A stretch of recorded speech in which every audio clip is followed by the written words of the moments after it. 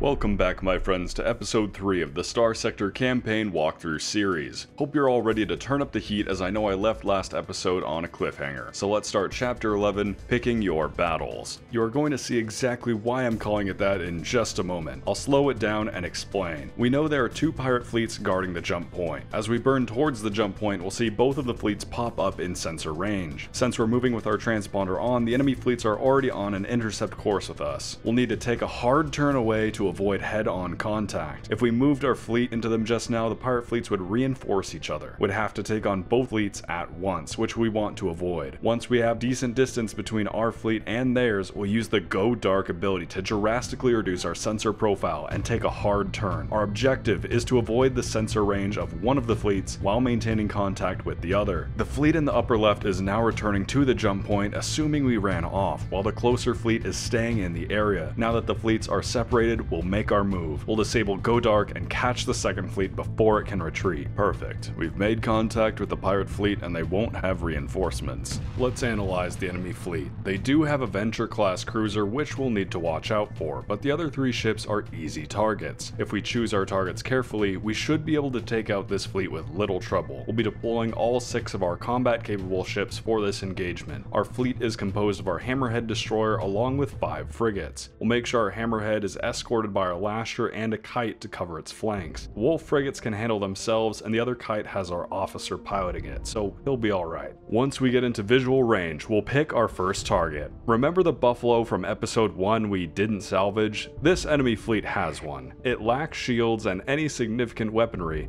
making it an extremely vulnerable target. We'll phase right up to its face and start shooting. By doing this, we're also drawing its front away from our allies, leaving it exposed to the Salamander and Harpoon missiles.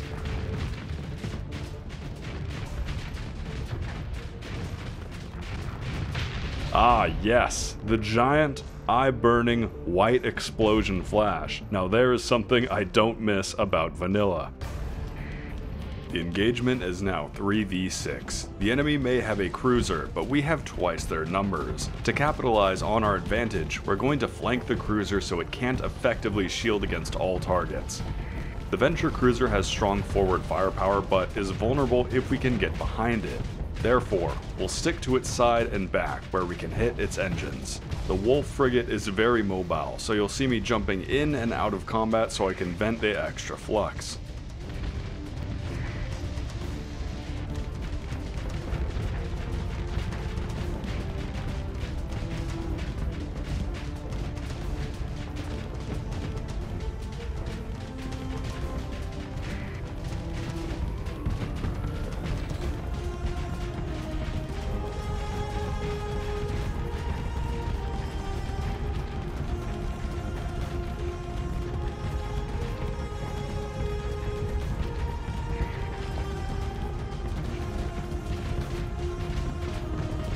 Surprisingly, the enemy Hound managed to beat our Lasher in a 1v1 duel. With the destruction of the Venture cruiser, the enemy fleet has been defeated, so we'll chase down the Hound before it can escape.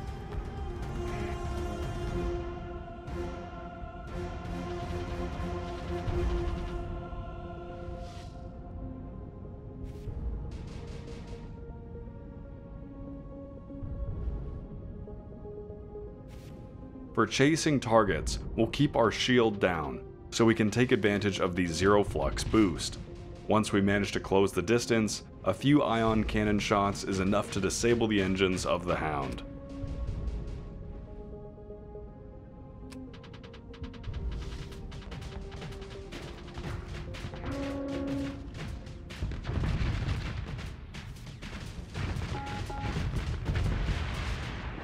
We've taken out the first pirate fleet, but we certainly weren't perfect. In the ship recovery screen, if the text is highlighted in yellow, it means you have some of your own ships to recover. Unfortunately, our Lasher was destroyed and the hull was broken in the previous engagement. It'd take a miracle to bring her back, and we don't feel like spending a story point for another miracle. So instead, we'll recover the other 2 ships from the enemy fleet, the Buffalo and the Hound. Recovering both of these ships will put us over our crew required as indicated by the red portion on the blue bar. So what actually happens when we go over our crew required? It means we've pushed past our skeleton crew limit, and there are essential positions not being filled on our ships. In game terms, this will lower the combat readiness of every ship in our fleet as our crew are spread too thinly. You will want to avoid this situation wherever possible. To solve this issue, we could temporarily mothball some of our ships, which is what we'd do if we were in deep space, but since we're in system, we'll head back to Enkyra and hire some additional crew. We're opening up new job positions like crazy, aren't we? While we're back, we can sell any extra scrap or loot for extra cash. Now let's go finish off that second pirate fleet. Something we forgot to do is refit our newly acquired ships. That was silly of us, but no matter. Our other combat vessels should be able to handle this pirate fleet. They only have 3 ships. The enemy fleet does have an Enforcer destroyer, which is the main ship we'll want to watch out for, as it rivals our Hammerhead in firepower. So for this second battle, we'll be deploying our 5 combat capable ships, since our Lasher is no longer with us. To keep both our Kites and Hammerhead safe, we'll tell our ducklings to stay close to Mama Duck. Once again, the Wolf frigates can easily pick their battles, so we don't need to worry about them. Much like the first engagement, we're going to pick off the easy targets quickly, before trying to tackle the Enforcer. The Hound frigate makes an easy target as it lacks shields. The Shepherd drone tender will try its best to protect the Hound, but its damage is largely ignorable.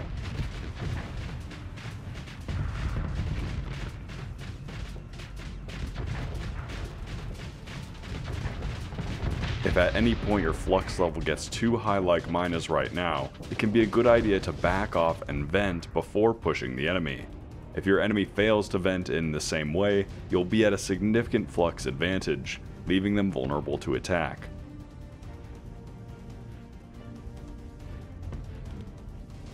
The Shepherd, now realizing its mistake, tries a desperate spin-to-win tactic. Bold strategy, Cotton, let's see if it pays off.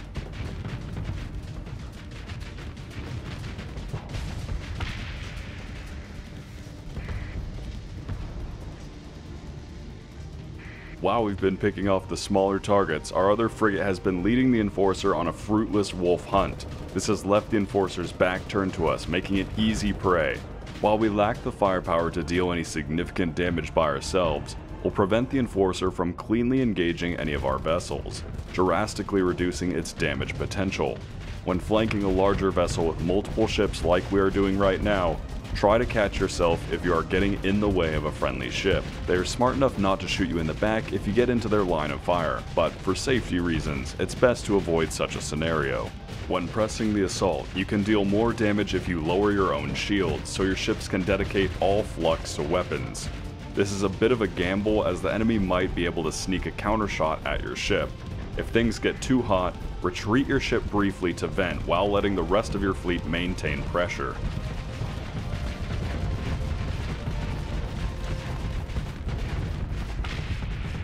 After finally breaking through the Enforcer's tough armor, we can loot the pirate fleet.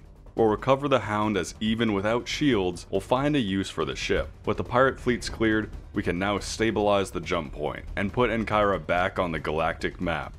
With the jump point stable, we can now leave the system. But before we do that though, let's get back to Enkyra and talk to Decker and receive our reward. For doing such a great job, we've been given 10,000 credits and will also be receiving a monthly stipend from the Galadia Academy, which will run for 3 cycles, the equivalent of years in the sector. The monthly stipend will put credits into our account every month, which will greatly help us starting out in the sector.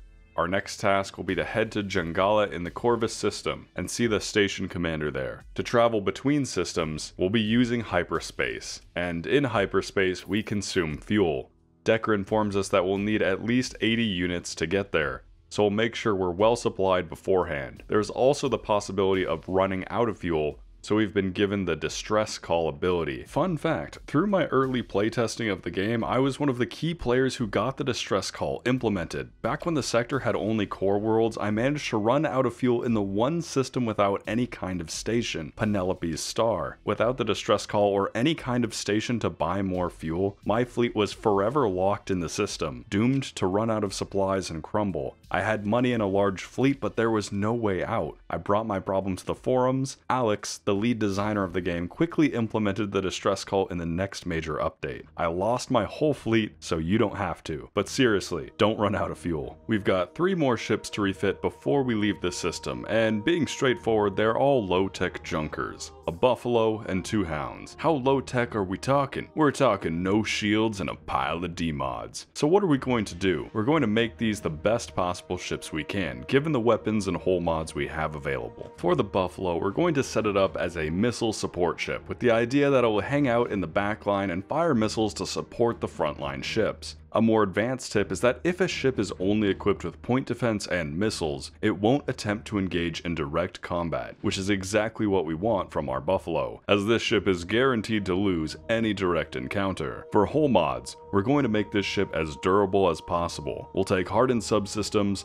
militarized subsystems, reinforced bulkheads, and blast doors. For weapons, we'll give it Pilum long-range missiles, 2 racks of harpoons, and some sailboats. With its assortment of missiles and our selected hull mods, we've got a functioning missile support destroyer that can take a few hits. Now for our 2 hounds. These are simple, unshielded combat freighters. The biggest advantage these ships have going for them are their medium ballistic mount, small profile, and speed. Let's strip this ship down and give it a custom loadout. An autocannon for its medium mount, that'll do. And the small ballistic slot, some point defense. Since this is an unshielded ship, we want the best point defense we have so it'll be protected from missiles. We'll rip every last capacitor and vent out, as we'll want those for extra hull mods. Now we can make things happen. Hardened subsystems to keep the ship in combat longer. An unstable injector will give it the speed it needs to dodge missiles as well as flank enemy ships. Then blast doors, armored weapon mounts, and reinforced bulkheads to beef up the hull and armor as much as we can, since these hounds will be taking direct fire. Any leftover points can be thrown into vents to keep the weapons cool. To make the refitting process easier, we can save a custom loadout. To save a custom loadout, make sure you give the loadout a name. For demonstration purposes, we'll call this hound modded. We then save the modded loadout to one of the empty loadout slots. When we select the next hound, we can auto-fit the hound with our custom modded loadout. As we can see, this will instantly apply all the same hull mods to the ship, with the only difference being a thumper as the main gun, since we're all out of autocannons, which is just fine for now. Auto-fitting, my friend, it'll save you a lot of time. We have to do our obligatory ship organization. The Buffalo doesn't deserve to be called a destroyer, so we'll put it behind our wolves, with the hounds securing a spot behind our kites. And there it is, our wonderful fleet ready for the big sector. It's not much to look at, but it's ours. It's time to put our one-size-fits-most StarSector pants on and leave Enkyra behind. Now that we've reconnected the system's jump points, job postings will start popping up on the left side of the screen. We're broke and in need of work, so we'll need to keep an eye on what pops up here. To look at the sector map and view important information, we need to bring up the intel screen, which by default is bound to the E key. We can then sort through all the important information by using the tabs at the bottom of the window. If there is a mission you are interested in, you can mark it as important by clicking the exclamation icon. So we've got a couple missions that look appealing to us, and we'll take a closer look at those in just a moment. But first, let's get to Jungala. To do our mission, we can click on the important tab at the bottom of the screen. The mission icon will then be next to the system that the mission is in this case, the Corvus system. Then, much like we navigate in the local system, we can right-click on the Corvus system to plot a course there. Certain mission types require you to manually accept them, like exploration missions, so I recommend pausing the game as soon as you see them pop up to check them out. If we click on the shortcut to this mission, we'll be taken to the intel screen and can see where the mission is located. This exploration mission isn't too far away, so we'll accept it for now. If you ever miss clicking on the shortcut that pops up on the left side of the screen, fresh missions can be found in the new tab on the intel screen. We'll try not to get distracted now and get ourselves to Jungala. This might be a rare case, but it seems that some additional pirate forces are guarding the jump point. Our fleet is significantly bigger now, and these are just a handful of frigates, so we'll wipe them out no problem. Hyperspace is a dangerous place, as nobody is in control of it. Watch your sensors like a hawk and be very aware of your surroundings. Since we burn fuel for every movement while traveling in hyperspace,